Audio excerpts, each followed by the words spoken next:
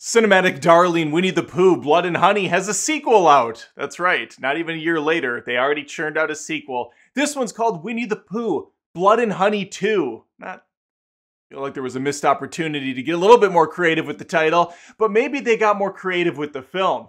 I can't wait to talk about it. Let's begin.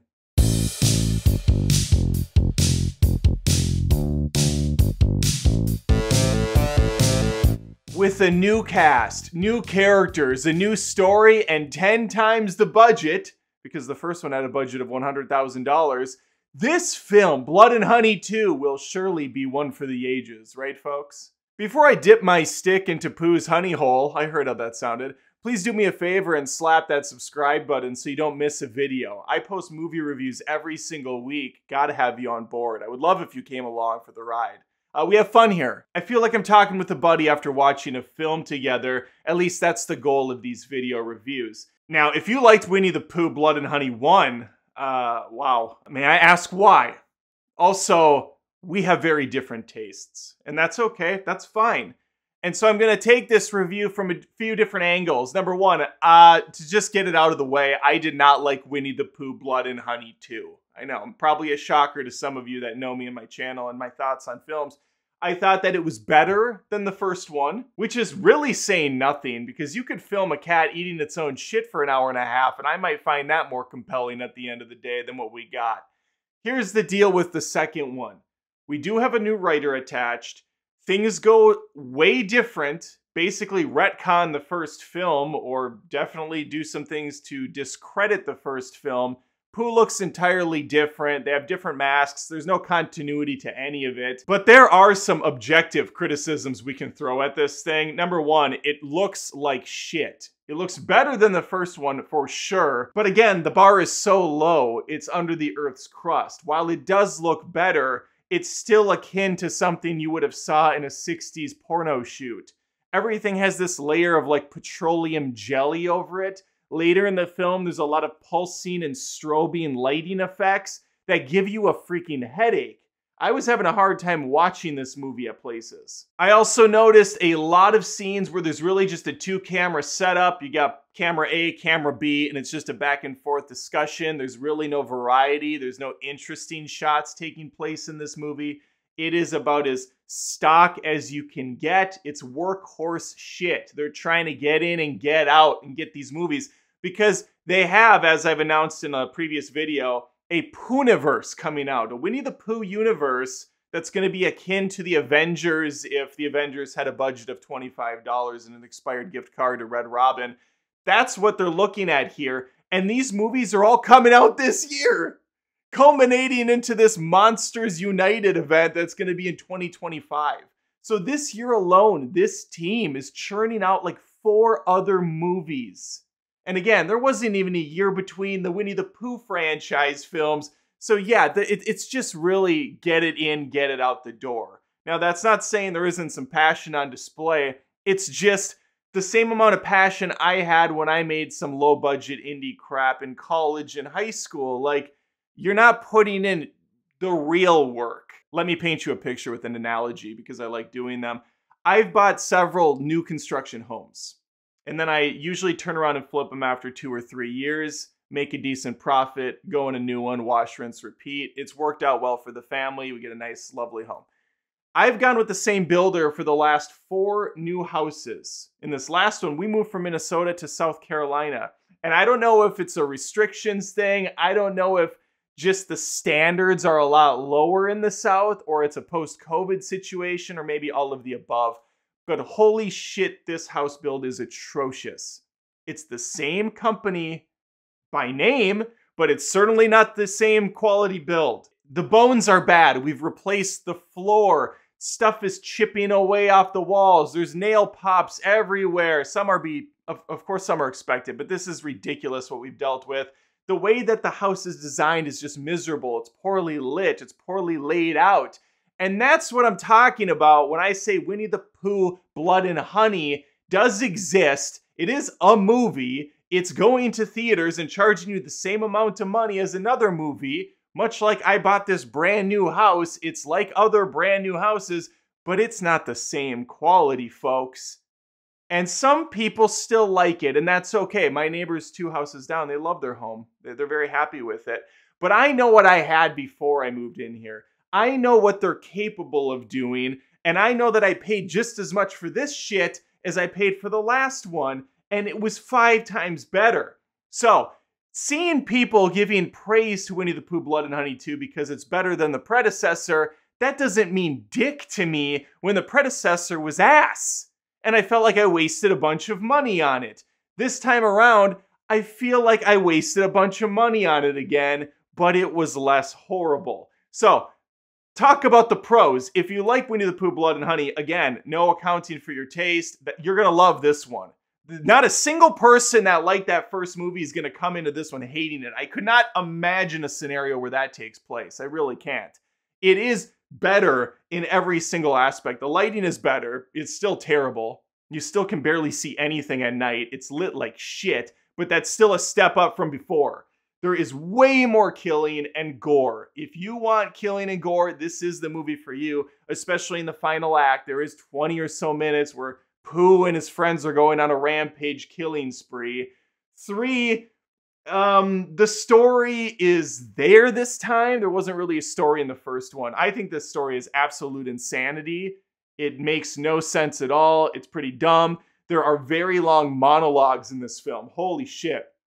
One guy is just hilarious because he's like, oh, yeah, let me tell you literally everything you need to know about Winnie-the-Pooh and what's happening with him. It's so ridiculous. And the way that scene is shot and framed up and lit is hilarious. They don't really have fire back there when he's on film, so they're just kind of like pulsating the lights. It's just so bad. But whatever. People like the camp. They like the corny, low-budget stuff, and that's fair. That's fine. I like some of it. I really enjoy Terrifier 1 and 2. I think that those are fun, and they're competently done, and they're executed well, and there is some fear to those movies, though, and there's definitely a gross out factor. With Winnie-the-Pooh, though, I don't get any of it. That's the problem at the end of the day that I have. Yes, there's some gore, and there is a good amount of violence, but there is no thrill to any of it. There's no tension to any of it. These aren't scary characters. So when they build up these scenes where it's this Halloween-esque shot going through a house, I'm feeling nothing other than, are we going to get past this? Because it's so pointless. No one's scared of these characters. They're dumb. They're guys with fake masks on. They look silly. And that's the big problem I had with the first one and this one. Not only are they just total cash grabs on the trademark, but they also don't have fun with the property. This one attempts to a little bit later. Way towards the end, there's a pun or two, and there's a play off the characters, but it's way too late. These movies are so serious. And the event I went to, the director / actor and one of the other guys, a producer or something, they talked before the movie started for like 15 minutes about their expanded universe and all that stuff. And they're like really serious about this. Like way more serious than they have any right to be. I don't understand why they're like all in on Winnie-the-Pooh Blood and Honey instead of treating it like more of an Austin Powers, how it should have been, or something that's just very tongue-in-cheek and having fun with it, like a Dracula Dead and Loving It. That's how Winnie-the-Pooh should have felt, like a Dracula Dead and Loving It. Something that's got serious elements, but it's very fun and playful and obviously having a good time with the property. This is just dire stuff. It's very monotone a lot of the times.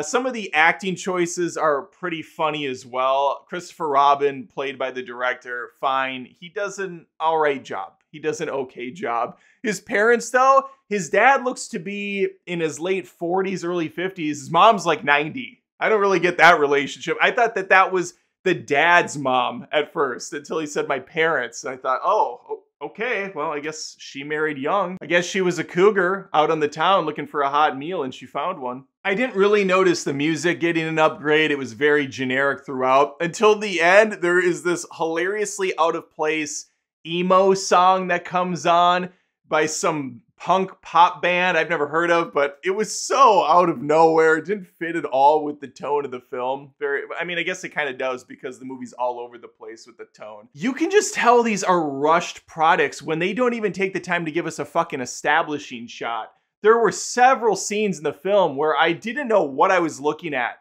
a girl babysitting a kid in a house, maybe, or a farmhouse. I don't know. Pooh's like in a barn at one point. We don't get a single shot of this house. Like, what does it look like? Where are these people? Are they in the country? Are they in the city? Are they on the outskirts of town? What is going on?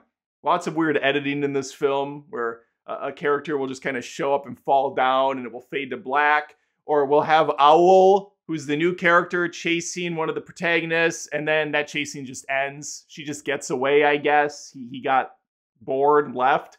The character designs in this, obviously Tigger was the big draw from the trailer. Owl is in this a lot.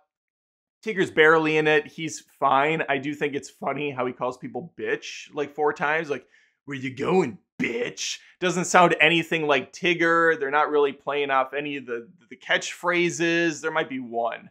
But Owl's even worse. Owl, for some reason, he's got a beak nose, but a regular mouth instead of making the beak his mouth. Because again, the budget, even though it's probably $1 million this time around, it's just not enough. Now with the churn and burn time they have, they got to get Pinocchio unstrung in production. They got to get Bambi going. They got to get Peter Pan flying. Like, these are real things they're working on as part of the shared expanded universe. So yes, it's got more that people probably wanted from the first, but it is a far cry from a good movie, and it's not something that I would recommend people watch. But again, if you're interested for some reason, if you have a sick fascination with this whole thing, you'll probably find something that you can enjoy. But for the majority of people, for the mainstream audiences, this is going to be absolute trash. For the cult following that's into this, you're going to enjoy it. And I guess there's nothing else to say. Does that make it good? No. That just means it's something that you can enjoy. Again, back to the home build. My neighbors paid a lot of money for their home. It's had a myriad of issues, unacceptable issues, riddled with problems. They can still love the place, but that doesn't make it a good build. All right, let me know your thoughts. Please comment below. Again, I would appreciate if you reached on over to that subscribe honeypot, push that button, and it would be a nice sticky treat for me. Again, I hear how it sounds. Thank you for watching, and hopefully I'll catch you next time.